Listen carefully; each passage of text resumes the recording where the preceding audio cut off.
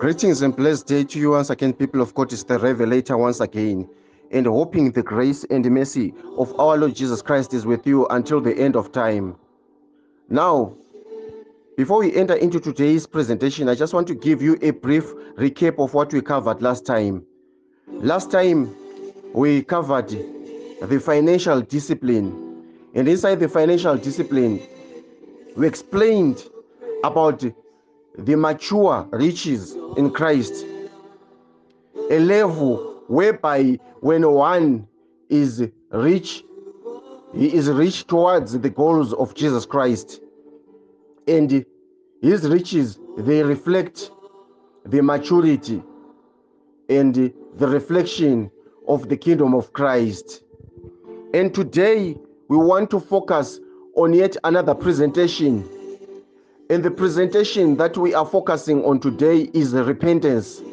And inside repentance, we want to present and focus on giving your life to Jesus Christ.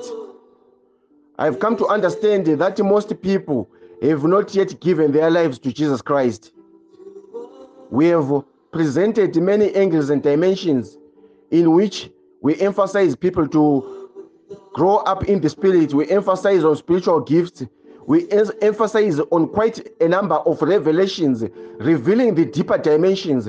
But today, we want to emphasize on repentance. But repentance, to repent, it cannot happen if one has not given his life to Jesus Christ.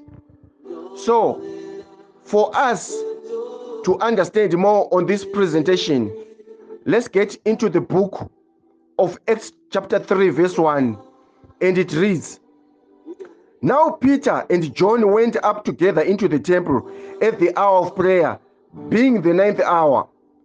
And this moment is the very moment just after the disciples have received the Holy Spirit in the upper room. And Peter and John were on their way to the temple at about the 9th hour, as this was their usual time and their usual routine to go to the temple to worship and to preach the word. And a certain man, lame from his mother's womb, was carried, whom they laid daily at the gate of the temple, which is called Beautiful, to ask alms of them that entered into the temple. This man was laid at the temple gate, the very place that is supposed to offer salvation, the very gate that is the entrance to salvation. And this is the actual place where this man sat by the gate asking alms. And all the moments when those that had been entering, they would enter and pass by him and go inside the church, inside the temple, to receive their healing, to receive their salvation. But this man sat by the gate, and as he sat by the gate, he had not yet received his salvation. You can be near your salvation. You can be near your deliverance. You can be near the presence of God, but you do not have received Jesus Christ. This man sat by the gate of the temple, the gate that leads to salvation, the gate that leads to an environment that frees you from all bondages. And this man, who was lame from his mother's birth, from his mother's womb, he sat by the beautiful gate. And this that had caused him to be lame is something that was passed on from mother to child, from the mother's birth. Why? Because this is associated with the sin that dwells inside the mother. And the scripture says he was lame from birth, meaning that this was something that was inside the blood, something that needed the blood of Jesus. And Peter and John were entering into the temple. And Peter, upon looking at this man, he stared in his eyes upon him with John, and they said, "Look at us." And he gave heed unto them, expecting to receive something of them. What it means is that this man is used to a gospel of being given the material things. Why? Because while he sat at the beautiful gate, what he was used to asking for was money. He would be given coins. What this man is used to is being given something that is material, for they would pass by and throw coins. They would offer him something that is material. But this time, Peter and John, who represent the heaven, are about to enter into the temple, and they've got something that is different from what this man has been offered. You have gone to different churches, and all that you have received is a gospel that is material. All that you have received is something that is material, but you have not received something that will change your life from within. And this man, he looked at Peter and John, hoping that they were going to offer him something, and he hoped that he was going to receive something. Then Peter said unto him, "Silver and gold I have none, but such as I have I give." When Peter said, "Silver and gold I have none," it does not mean that the apostles were broke. Remember, in one scripture in the book of Acts, the people actually came and threw money at the apostles' feet. So we can never say, when Peter says, "Silver and gold I have none," it does not mean that the apostles were broke. It means the apostles knew the right thing to give at the right time. And the apostles know that this man does not need any money. What this man needs to be addressed inside his life is a different gospel. And what different gospel? What different product is Peter and John? What product is Peter ready to offer this man? Then Peter said, "Silver and gold I have none, but as such that I have I give." And he said, "In the name of Jesus Christ of Nazareth, rise up and walk." I need you to understand something. Before healing is ministered unto this man, he is given a name that is great above all names. And the name that is being given to this man is not just a name that heals, but it is the name that is ought to be received upon one's life. It is a name that is supposed to be received into one's life. It is a name that is supposed to be received by one to repent. Before we talk about repentance, Peter has got the greatest deliverance that he offers the man that was at the beautiful gate. And the first category of deliverance that he offers the man that was at the beautiful gate is the deliverance of repentance. Giving him Jesus Christ, giving him one that was crucified on the cross, giving him the name that will change his life. Before we can ever talk about the man being lame from birth, before we can talk about the man being lame because of the sin inside the mother's blood, what is now needed is a name that will break every case. What is now needed is a name that will convert his life. What is now needed is a name that will transform his life. What is needed is now a name that will reform his life. Why? Because if Peter just ministers healing, that healing is going to be temporary. If Peter just ministers deliverance, that deliverance is going to be short-lived. What Peter has offered this man who is seated at the beautiful gate is a process in the life of a Christian, and it is the process of repentance. And the process of repentance is the process that includes the name of Jesus. And Peter looked inside his eyes upon him, with John standing beside. And when they looked inside his eyes, and he also gave heed, he expected to receive something that is physical. This is the mentality that many now have when they go to church. This is now the mentality that many have when they enter the presence of God. They enter the presence of God hoping to receive something that is material, such as the man that was seated at the beautiful gate. Yes, he was lame. Yes, he was crippled. Yes, you go to church because you have got financial problems. Yes, you go to church because of marriage issues.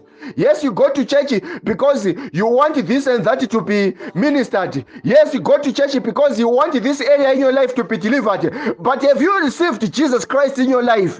Have you received the Lord as your Savior? Have you repented? And Peter looked into his eyes and says, "In the name of Jesus Christ of Nazareth, silver and gold I have none." When Peter says, "Silver and gold I have none," he's trying to say, sometimes people go to church and they hope that they receive a certain product that is worthy. They go to church hoping that they receive the materialization in their life. They go to church hoping that maybe they will be consoled by Jesus through being given a breakthrough of financial deliverance. But your problem will always be there until you receive Jesus Christ. The man at the beautiful gate is lame and crippled since he was born, and what he needs is healing that will make him stand from where he was seated. The man that was at the beautiful gate, he needs something that is tangible. He needs the apostles to put money in the plate. What the Christian of today needs to see is something that is material, something that is practical. What the man at the beautiful gate was waiting for was to see the money being put into the plate. What the man at the beautiful gate expected was to see something that is tangible. He wanted to see something that is practical, something that is instant. But there is something that is greater than all that when you go to church. There's something that is greater than that when you are in the presence of God. There's something that is greater than that when you are now in the presence of the apostles that were chosen and anointed by the Holy Spirit, that were chosen by Jesus. And Peter said, "Silver and gold I have none, but I have something that is great, something that is going to change your life. You need to receive the name of Jesus." And Peter says, "In the name of Jesus Christ of Nazareth, rise up and walk." After giving him the name that will assure his repentance, after giving him the name that will assure that his life will never go backwards, after giving him the name that will make sure that his life will move forward for good, automatically that name is associated with many packages of healing. Automatically that name is associated with even your financial deliverance. Automatically that name that is great above all other names is associated with all the things that you ever need. And upon being given that name of Jesus, which is the name that assures also his repentance, he received also his healing. And he took him by the right hand and lifted him up. I need to explain this part. When Peter took him by the right hand and lifted him up, there are Christians that need to be lifted up by the right hand. There are Christians that need to be helped so that they get up. Why? Because there are people that have gone deep into the deeper darkness of life. There are people that have gone so deep into the world and they need to be assisted so that they are brought back to Jesus. You don't bribe them. when they come in the presence of God, and you promise them riches, you promise them prosperity, you don't promise them what they have been getting in the world. Some people are already rich in the world, material. Some people already have the materialization. What they are lacking inside their lives is Jesus. This is the corruption that is happening in the Church of Jesus Christ. We have people in the world that are already materialized, and when they come to church, they expect you to get a better product. They expect you to get something that is more worthy than any other thing that they have not received in the world. And when they come in the presence of God, you start preaching the material prosperity. This is not what they need. I explained in the financial discipline that in the world, we have men, the likes of Warren Buffett. I explained about the likes of Elon Musk. I explained about even the late Steve Jobs, the founder of Apple, the CEO, who died and left billions. I will not mention about many other billionaires who have committed suicide. I'm not going to talk about many other millionaires and billionaires who have got a miserable life. Why? Because they lack something that cannot be purchased by money. They lack something that cannot be made.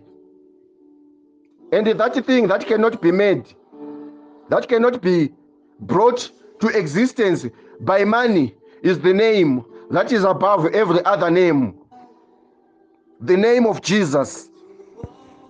And he, standing up after being lifted up, and immediately his feet and ankle and bones received strength. He received strength upon being assisted to get up, meaning that we have a category of Christians that need to be lifted up. They need our assistance. They need our assistance by giving them the word. They need our assistance in giving them the counseling. They need our patience so that they can get up from where they are. They can leave the deeper darkness of life. They can leave the activities of the world, and they can come back to Jesus Christ.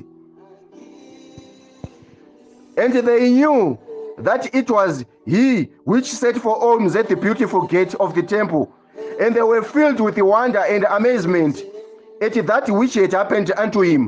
Why? Because all this time, the man that was seated at the beautiful gate, all that he was receiving was material things. But the material things that he was receiving, they were not sufficient for his healing.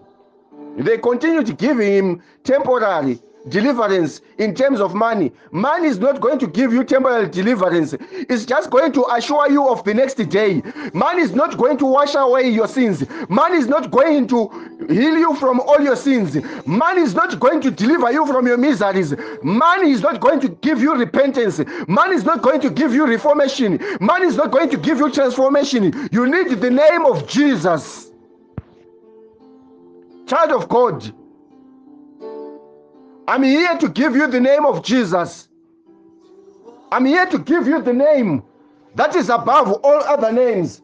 I'm here to give you the name that can never be defeated by any other name. The name of Jesus. Leprosodemosita, Shiko Prakosida, Moshi Prakosida. Father, I pray in the name of Jesus. Leprosodemosita. Every one of the servants, every one of the disciples, every one of your children that are listening to this presentation, I'm praying right now, wherever you are, raise your hands wherever you are, and be prepared to receive the name that is above every other name, the name that will assure you repentance, the name that will assure your salvation, the name that will assure that you enter the next life, the name that will assure that you get the healing, the deliverance, the salvation, the name that will assure that you see the next life, the name that will not bribe you with the temporary riches, the name that will not bribe you with the temporary prosperity. In the name of Jesus.